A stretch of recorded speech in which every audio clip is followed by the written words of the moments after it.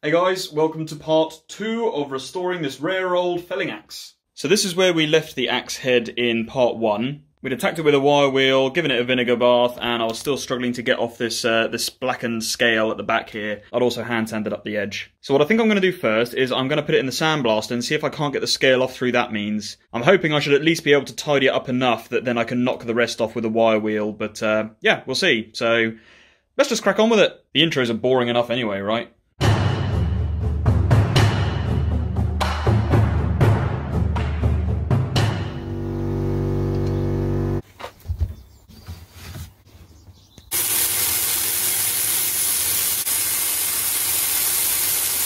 Well, here's the before, here's the after. I'm still not getting all this scale off, but I'm going to carry on and obviously finish up this side and see if we can't get as much off as possible. And then hopefully this will either come off with a wire wheel or we'll give it another vinegar bath. Well, with a lot of perseverance, I actually managed to get almost all of the scale off with the sandblaster. Now I'm going to go over it again with the wire brush or the angle grinder there, and yeah, we'll just kind of see what we're left with.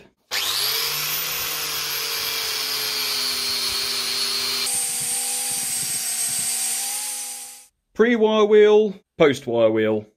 Much better. That is going to be an etchable surface right there.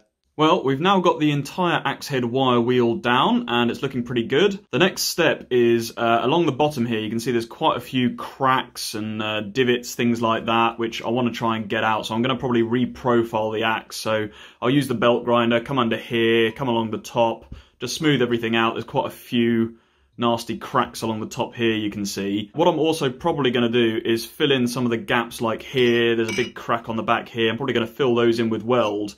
And what I also didn't realise is during the forge welding process, there was a couple of small gaps just left in here where obviously when I was cutting in with the hacksaw along this edge, I obviously didn't do it completely flat, and so it was kind of sticking up a little bit here. So I'll probably dollop a little blob of weld in each side. This one's tiny, but just to sort of tidy it up, and then obviously once I've ground it flat, you should hopefully barely be able to see it. Unfortunately, it does mean that it will show up in the etch, but you know, it's a trade-off. I can make do with that. And then also on the inside, I don't know how well you can see, all of the inside here is cracked, so I'll probably just put a bead of weld going in there as well, just to hopefully give this thing a little bit of additional strength. So yeah, grinding back, reprofiling, and a few dollops of weld prior to the etch.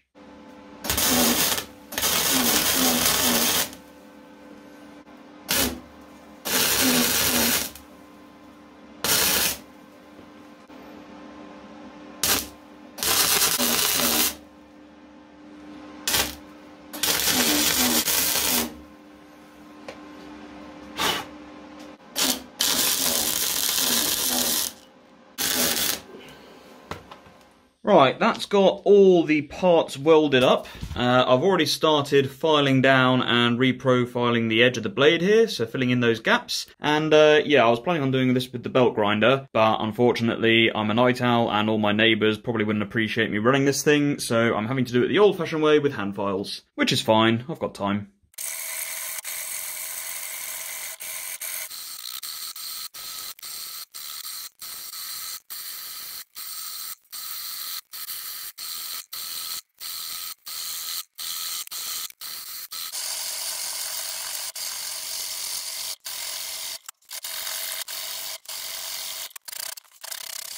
Well, that's got the blade segment reprofiled. As for the top and bottom of the eye, I'm going to wait to do that on the belt grinder. That's a lot of metal to be reshaped.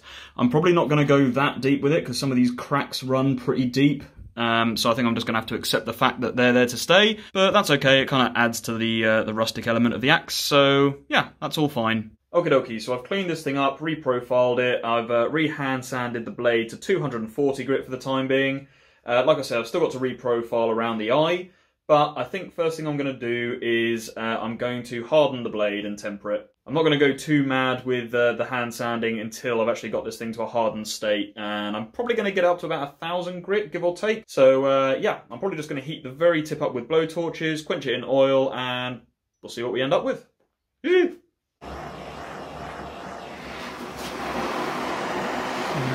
I don't think I'm going to be able to get this hot enough with just the blow torches. I'm getting close. If I hold it in one spot, it will turn red, but I can't get the whole blade to glow. Probably going to have to put this in the forge, I reckon. Right, now we just got to wait till the blade is red hot.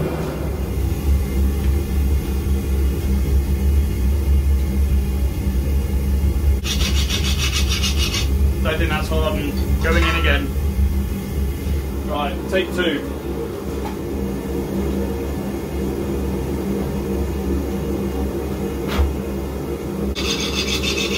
That sounds much better. So I've just cleaned the edge back slightly, and what's cool is you can now see the Damascus pattern starting to come through. So what I've got to do next is temper this thing, and I'm just going to do that with the blow torches, because that part I can do.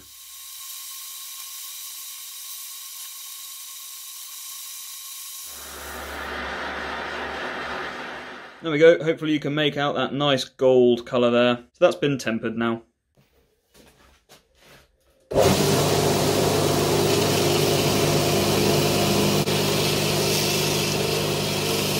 Right, we've now reprofiled the eye, made it look a little bit tidier. As you can see, there's still a lot of cracks running through this thing, both front and back. But yeah, I'm not going to be able to grind them out, so they're just going to have to be a part of the structure. I'm pretty pleased with how that's looking. I think it's looking a lot tidier, a lot nicer. And it's basically ready for the etch now. Unfortunately, I'm not sure I've got enough ferric chloride, so I've ordered some more. I'm literally just waiting for it to arrive. It should have arrived about a week ago, so... Once again, Corriers!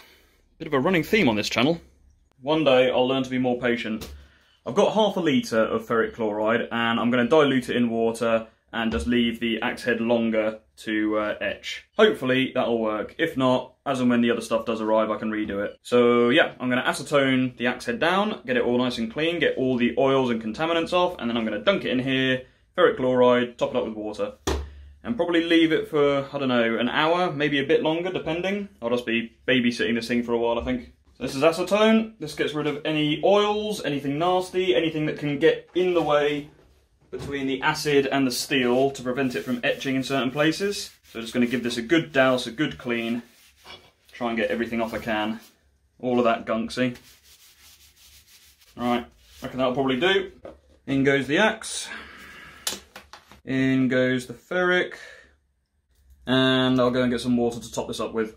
There we go, you can just about see the axe head submerged there. I've got the heat lamp on it, hopefully. Hey, why is it rotating? You're not supposed to be rotating.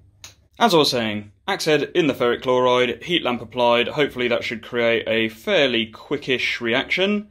I'm going to come back and check it in about 30 minutes, have a look. If it needs longer, if it needs less, well, if it needs less I'm screwed. If it needs longer, I'll leave it in longer. So let's check back then. Right, we're about an hour and a quarter into the etch, and I'm just using a bit of Scotch-Brite just to give the surface a bit of a clean, just see what sort of pattern we're coming up with so far. Oh guys, this is going to look so good. I'm still going to leave this a bit longer. The etch is not that deep. That looks absolutely phenomenal. I'm not going to show you a close-up yet because I want it to be a bit of a surprise at the end, so unlucky. But I'm sure you can see a little bit of it from a distance, and hopefully you would agree that from what you can see so far, this looks so good. I love it. Oh guys, this was a good idea. This was a really good idea. Then again, with a bit of shameless plugging, I suppose that, you know, if you were wanting to see what this pattern was looking like already, if you were subscribed to my Instagram, you would see this, because I've been posting regular updates on various different axe restorations I've been doing recently. I haven't videoed them all, so they're a bit of a Instagram exclusive. But yeah, if you like what you're seeing and you want to get a bit of a sneak peek, go and check me out on there, because I'm always posting these days. I've become a complete social media whore. Well, that was close. I nearly forgot that I had to grind down and etch the wedge as well. I've not managed to get all the rust off this, just because it's such an uneven surface, but the acid should be able to get rid of that as well. So let's plop this in too. Just like that. Right, we're about 3 hours into the etch now, and as you can see, it looks like it's done fairly well. It looks like this is the axe, but this is actually just the bubbles from laying on the surface from it. But it's time to take it out and have a look what we've got. But there's your sneak peek. Right, and now we're going for the instant coffee etch. So boiling water plus a load of instant coffee, simple as that, and we just leave it to soak in here. I don't know how long for, I'll probably have to look that up. Oh man, that smells good. Now I just really want a cup of coffee. Give that the old Sharpie stir. In with the wedge, and in with the axe. Ugh.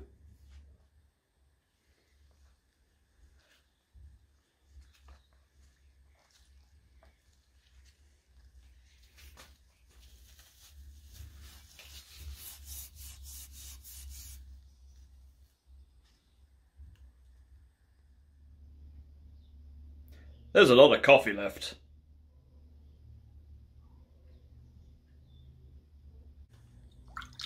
Cheers.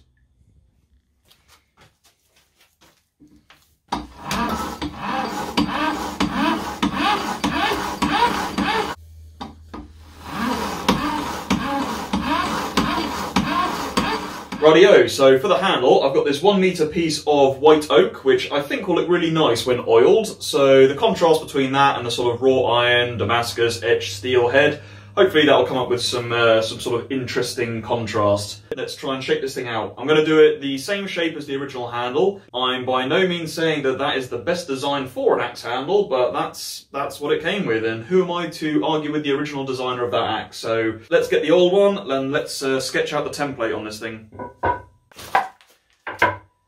Right, that should just about be big enough. Let's just put that back together a little bit.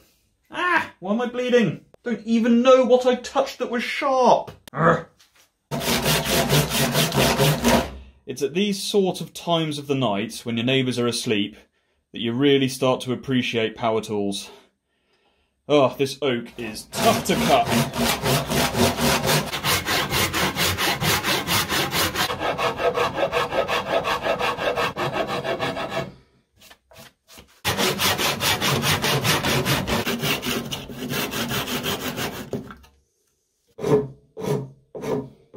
So that is, without doubt, one of the weirdest axe head, or axe eye I should say, fit-ups I've ever had to try and shape. I've got no idea if it's going to fit. Obviously I've tried to keep the triangle shape at the tip here for the head to slide down to, and then I've widened it out into a sort of wedge shape so that hopefully it will give the head something to butt up against with the beard of the axe coming down here. Like I say, I've never fit up anything like this before, so hopefully it will fit. I think it might be a little bit loose on here, but that can be fixed with a couple of big old wedges, which obviously I'm planning on recycling the iron one that came with it, and I'm probably going to insert an additional wooden one as well, partially for practical reasons, partially decorative. But yeah, I think the plan is just to grab the head and actually see if it fits on now.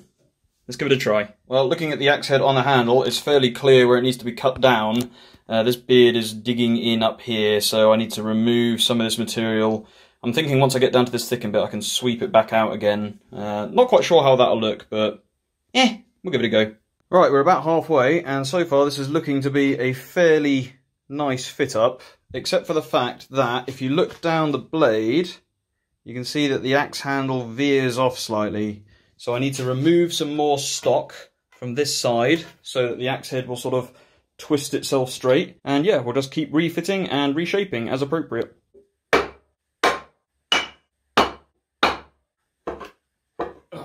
Go.